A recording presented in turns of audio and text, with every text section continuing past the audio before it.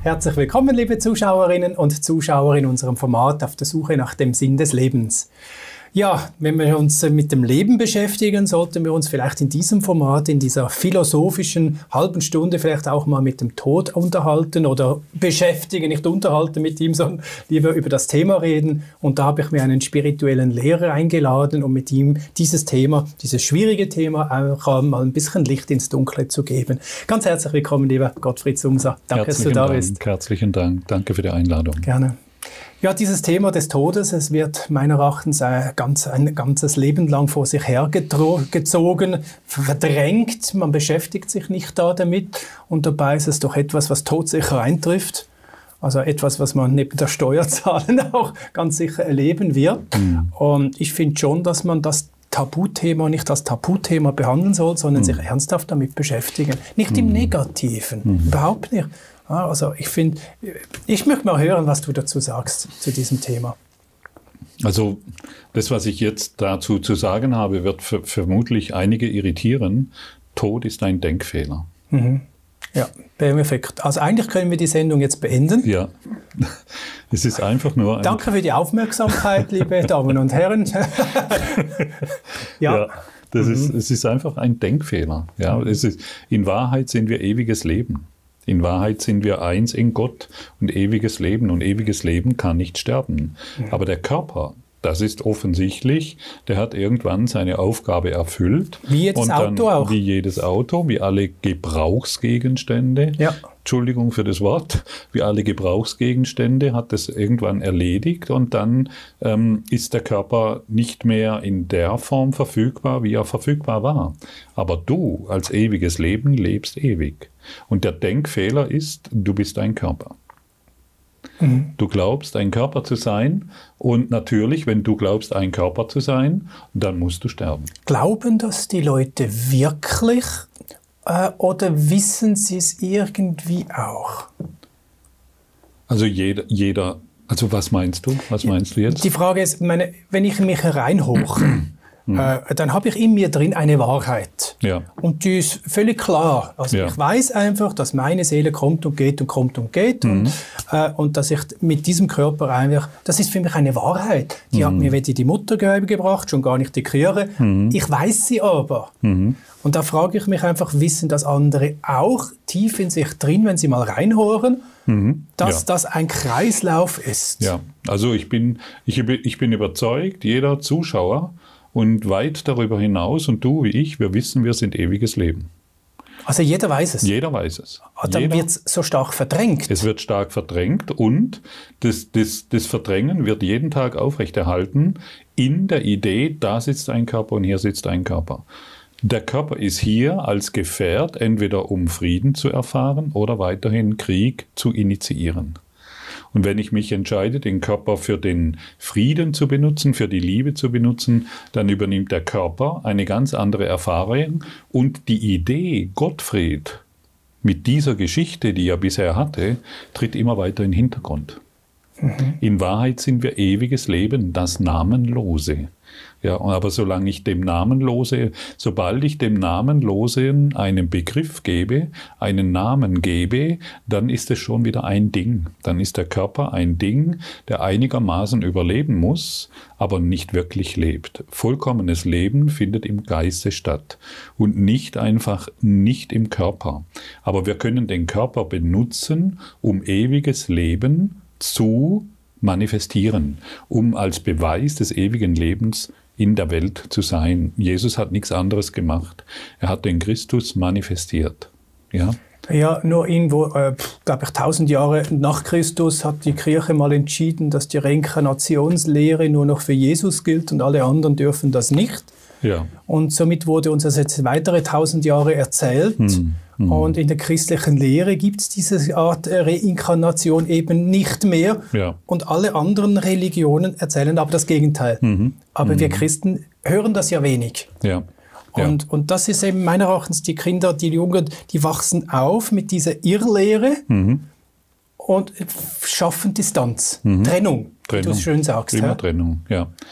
Genau, also ich meine, Reinkarnation ist, das Wissen um die Reinkarnation ist letztendlich nicht die Lösung.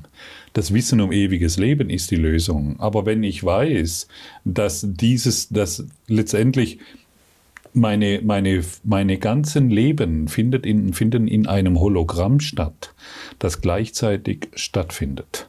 Und ich definiere mich aber jetzt in Zeit und Raum auf diesen Körper, in dieser Erfahrung. Und da ist noch weitaus mehr.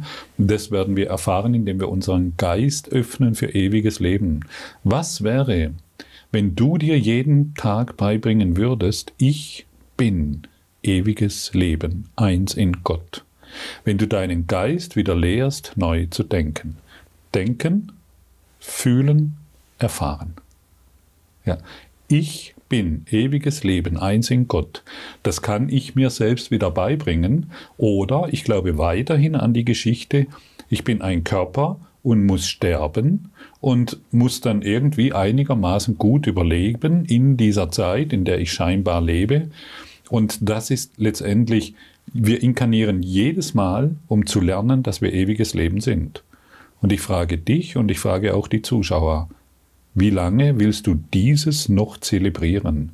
Wann willst du innehalten, um zu erkennen, ich bin ewiges Leben, eins in Gott, ich bin der Christus, ich bin der Buddha, nenn es wie du willst, aber du bist ewiges Leben. Und das gilt es zu erkennen, das gilt es wieder durch eine Entscheidung zu manifestieren, für dich glaubhaft zu machen.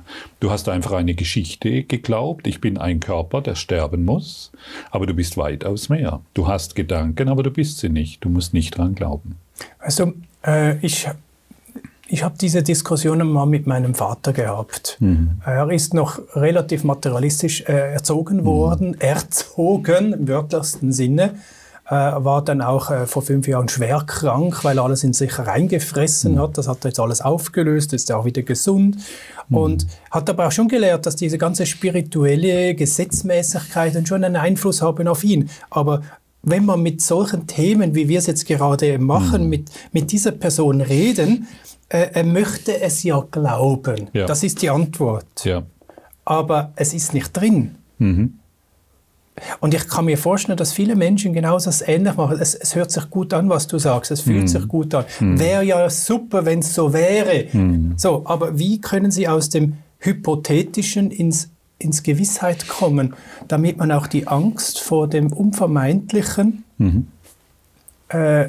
nicht hat?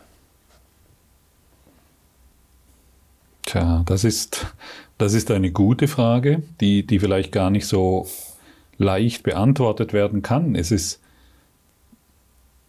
wie wir eigentlich schon auch in der letzten Sendung mal angeschaut haben, es liegt immer bei dir, ob du genug hast vom Leiden. Und wenn die Leidensfähigkeit erschöpft ist, dann bist du bereit, anderen Geistes zu werden.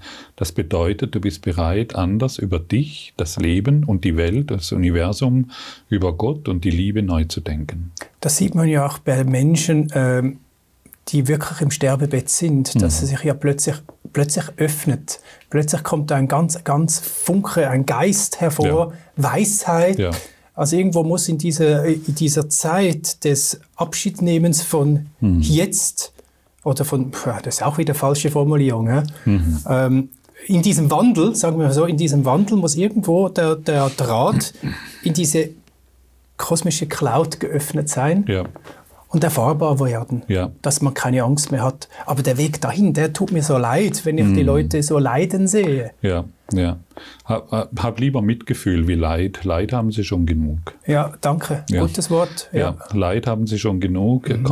Begegne ihnen lieber mit Mitgefühl, in denen du ihnen ihre Geschichte nicht glaubst. Und in der Form, wie du ihnen ihre Geschichte nicht glaubst über den Tod, in der Form lernst du. Aber wenn du einsteigst, ja, das ist alles so, wir müssen sterben, dann glaubst auch du daran, was du lehrst, das lernst du und du lehrst ständig. Und es gibt viele Berichte über Nahtoderfahrungen. Es gibt so eine Japanerin, ich weiß jetzt leider den Namen nicht mehr, und das heißt Rückkehr ins Licht oder ganz ähnlich. Und die wurde geheilt von Krebs, von Krankheiten, während der Körper gestorben ist. Die Medizin hat sie völlig aufgegeben und sie wurde in einem neuen Licht, hat sie sich selbst wieder erkannt und sie kam wieder zurück in diesen Körper, um die Botschaft des Lichtes zu bringen. Die Botschaft des Lichtes bedeutet, du bist ewiges Leben. Du kannst niemals sterben. Was nicht geboren wird, kann nicht sterben. Das, was geboren wird, ist nur eine Idee von Körper, der sich in dieser Welt verirrt hat und in diesem Labyrinth verirrt hat und indem er sich immer wieder an das Licht erinnert, an das ewige Leben, das er ist, wird er sanft und unbemerkt aus diesem Labyrinth herausgeführt. Du bist ewiges Leben, das kannst du nicht verändern, aber du kannst es vergessen.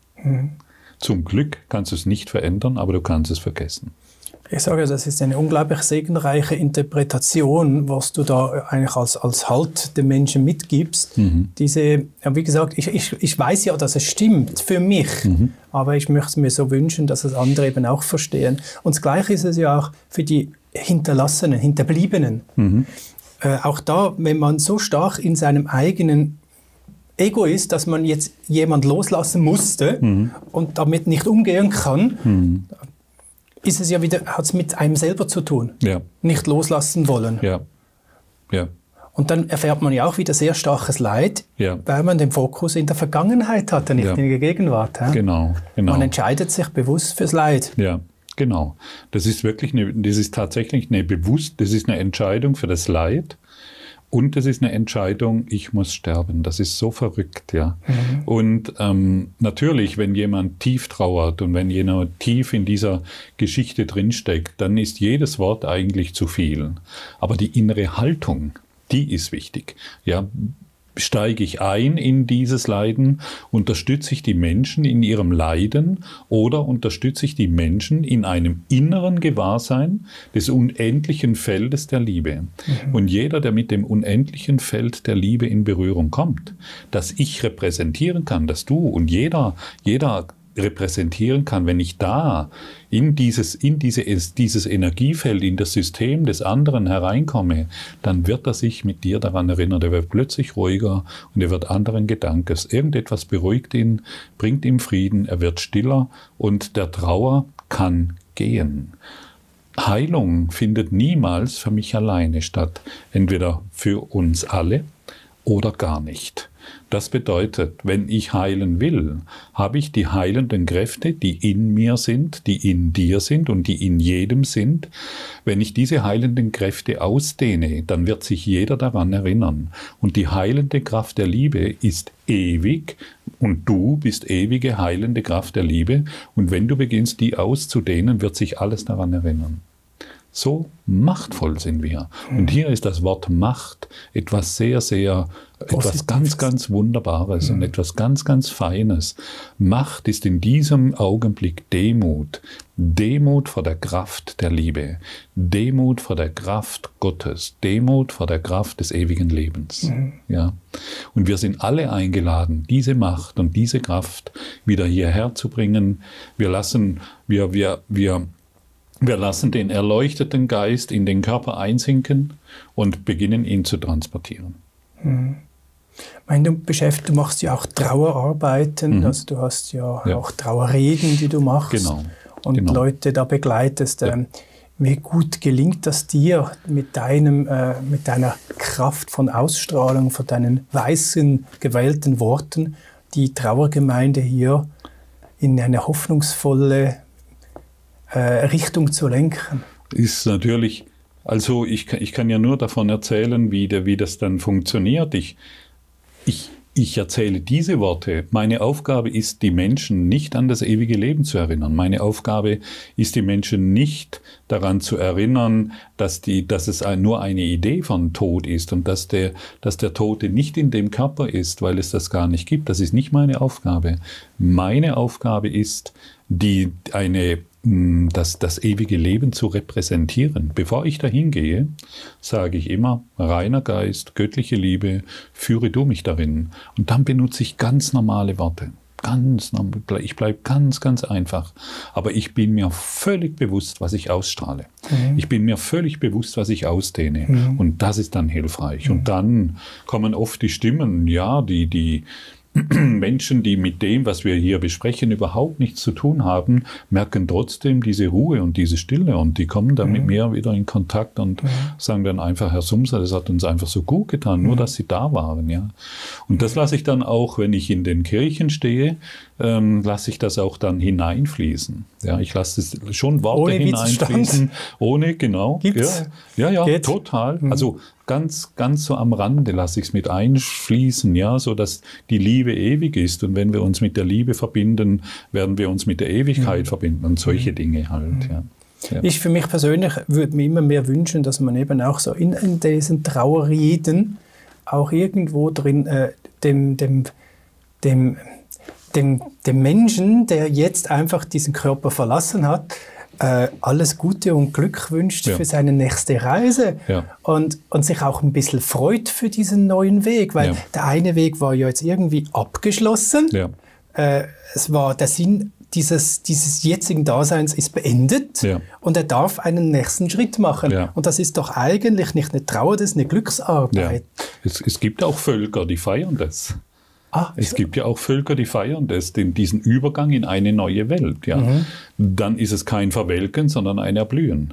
Und allen geht's besser. Und allen geht's besser. Ja, die feiern ein Ritual der Neugeburt. Aber die haben das auch tief in sich drin. Die haben natürlich das kulturell tief verankert. Ja.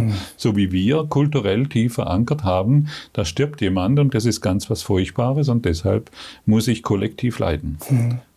Kollektiv glücklich sein, das geht hierin nicht. Du musst mindestens mitleiden. Wenn du nicht leidest, ja, was bist denn du für einer? Ja. Ich möchte die nächsten Minuten noch auf etwas lenken, wo ich auch ein bisschen ein großes Fragezeichen im Kopf habe. Und zwar, wenn eine Seele aus dem Körper weg ist und noch der Körper da liegt, dann kommt immer wieder die Frage, ist es jetzt richtig, dass Fleisch wieder zur Erde begraben wird? Ist es richtig, innerhalb von 24 Stunden zu verbrennen? Andere Völker haben es irgendwie eine Woche aufgebahrt. Gibt es hier irgendwo was richtig oder Falsches, wie sich die Seele besser vom Körper trennen kann? Das ist ganz egal. Und vielleicht mag ich an dieser Stelle noch etwas einbringen. Die Seele ist nicht im Körper. Der Körper ist in der Seele. Ja, gut. Aber kann auch wenn sie nur ein bisschen dran hängt, die Seele, durch das Feuer sich besser trennen? Das höre ich so aus indianischen Kulturen. Das meinst du? Ja. Also da habe ich erlebe diesbezüglich viele Zeremonien und ich weiß, dass die Seele, nennen wir es mal Seele, diesbezüglich keine Unterschiede macht. Die Unterschiede machen wir Menschen. Eben. Ja. In Brasilien habe ich gehört, in 24 Stunden ist er schon verbrannt und unter der Erde. Ja, und bei uns hier in der Schweiz zum Beispiel, da kann man sagen, ich habe jetzt keine Zeit, machen wir einen Termin in 2 Wochen, oder? Oder in 4 Wochen. Wo es gerade terminlich passt. Ja, und da wird noch geschmückt, die Kirtellische macht noch ein Aufbauen, da muss jeder noch vorbeigehen und so. Ja. Also ich glaube, wenn wir von der Seele sprechen, für die Seele spielt das keine Rolle. Was ist eine reine Prozedur für die Lebenden? Für die Kultur, eine in der Geschichte. du geboren bist. Eine Geschichte. Und wieder eine Geschichte, auch über den Tod, eine Geschichte, wie sich die Seele besser löst und all diese Dinge. Und es bedarf auch eines neuen Verständnisses für die Seele. Der Körper ist in der Seele. Im Körper ist aber eine Idee von Gottfried, eine Idee von Ruth, eine Idee von Ute oder sonst etwas. Oder eine Idee von Silke. Das ist im Körper nur die Idee, aber die Seele, der Körper ist in der Seele. Die Körper dehnt sich aus über das ganze Universum. Die Seele ist das vollkommene Leben. Die Seele ist das unendliche Leben. Die Seele kann nicht sterben, denn sie ist eins in Gott. Ja, ganz toll. Und ich finde jetzt auch interessant, dass man wieder eine Geschichte erzählt hat, wie der Tod aussehen sollte. Ja. und wir immer meinen, in diesen Denkstrukturen gefangen zu sein. Ja. Und dann macht man sich Gedanken, was soll ich jetzt 3 Tage, 7 Tage verbrennen, was ist ja richtig, was falsch. Alles unsinnige Gedanken. Unsinnige Gedanken. In Indien glauben sie, der muss im Ganges, damit er einen guten Übergang hat. Und im Himalaya glauben sie, der muss im Feuer aufgehen. Das ist alles Geschichten. An Geschichten, an die wir glauben. Was ja auch nicht immer alles schlecht ist, die Geschichten, weil die Kultur der Menschen ist ja auch eine Geschichte und wir identifizieren uns ja auch über das. Genau, aber es ist nicht die Wahrheit. Ja. Und solange wir diese Geschichten erzählen, kommen wir auch nicht zur wahren Wahrheit. Genau. Solange ich die Geschichte, egal um was, solange ich an die Geschichte glaube, sehe ich nicht die Wahrheit. Denn es ist eine Geschichte. Kulturell geprägt. Ja, durch unsere Gesellschaftsform hier ist durch Kriege und all dies geprägt. Da erzählen wir uns Geschichten von Armut, Mangel, Sterben, Tod. Und in einem anderen Land, in einer anderen Kultur wird eine andere Geschichte erzählt. Aber egal in welchem Land wir sind, die Geschichte ist niemals wahr. Das heißt nichts anderes. Solange wir in allen unseren Geschichten bleiben oder auch in die religiösen Geschichten leben oder zelebrieren, werden wir eigentlich die Weisheiten dieser weisen, wahren Propheten auf dieser Erde, von Mohammed bis Zarathustra, eigentlich nie umsetzen können. Ja. Genau, also letztendlich auf den Punkt gebracht. Ne? Solange ich an die Geschichte glaube, erkenne ich nicht die Wahrheit. Die Geschichte verdeckt die Wahrheit. Die Geschichte über den Tod lässt mich das ewige Leben nicht erkennen. Dann halten wir uns schön klein, halten wir uns schön pflegeleicht, in Angst und Schrecken, genau, wir werden geben gute unseren Zehnten ab. Und genau, wir funktionieren gut, wir leisten einen guten Beitrag zum Bruttosozialprodukt, werden gute Arbeiter oder sonst etwas. Aber das ist nicht die Wahrheit, das ist eine Geschichte. Und du bist ewiges Leben. Daran kannst du zum Glück nichts verändern. Die einzigste Wahrheit, die wir uns alle miteinander verbindet, ist, du bist ewiges Leben, eins in Gott.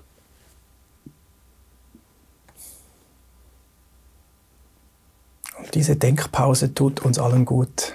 Ja, die tut uns alle gut. Einfach mal innehalten, hey, an was für eine Geschichte, was für eine verrückte, abgefahrene Geschichte habe ich denn bisher geglaubt und habe sie dadurch wahrgemacht. Habe dadurch Leiden erfahren, Probleme erfahren und eine unsägliche Angst vor dem Tod. Ja. Ich glaube, das haben wir in dieser kurzen Zeit toll hingekriegt. He? Ja, das stimmt. Also, lieber Gottfried, ganz herzlichen Dank. Ja. Da sind so viele weise Worte jetzt drin gewesen, so ein klares Verständnis. Ich würde mir wünschen, liebe Zuschauerinnen und Zuschauer, dass sich diese Sendung auch verbreiten darf über diese Verbreitungskanäle wie YouTube oder Facebook, um Menschen, die vielleicht genau in dieser Situation drinstecken, über Sein oder Nichtsein oder möchte gern glauben oder glauben und gibt es noch ein Danach und einfach, dass man mal diese Sendung, diese Sichtweise hört und reinfühlt, um zu verstehen, was wahr ist und was nicht wahr ist. Ist es eine Geschichte, was er bisher geglaubt hat? Und das ist meiner Ansicht nach, das ist ein Schlüssel. Immer wieder der Fakt, sich vor, ist es eine Geschichte oder ist es keine Geschichte? Ja. Und so können wir auch alte Strukturen, wie mein Vater, durchaus ins Nachgrübeln bringen, wenn er sich überlegt, dass das, was ich bisher geglaubt habe, doch eigentlich nur eine Geschichte war. Ja. Genau. Woher weiß ich, dass es den Tod gibt? Mir wurde es erzählt. Und dann glaube ich daran und mache die Erfahrung, erstaunlicherweise. Klar. Ja, und dann, eigentlich alles klar. Ja. Lieber Gottfried, herzlichen Dank. Ja, ich danke dir. Du bist ein großartiger Gast und es ist mir eine Ehre, dass du hier bist. Danke herzlichst. Danke dir. Danke, dass ich hier sein darf. Ihnen, liebe Zuschauerinnen und Zuschauer, ich hoffe auch von ganzem Herzen, dass Ihnen diese Wärme und diese Ausstrahlung und diese Kraft der Worte meines Gastes Gottfried Sumser Sie auch berührt hat und dass Sie ganz viel Kraft schöpfen, daraus auch die Wahrheit zu erkennen für sich selber und die Geschichten auf die Seite zu legen und die Wahrheit anzuknüpfen und zu verstehen, dass sie ewiges Leben sind und dass der Tod eine Illusion ist. Es steht ein Denkfehler dahinter. In diesem Sinne alles Gute, danke für die Aufmerksamkeit. Auf Wiedersehen miteinander.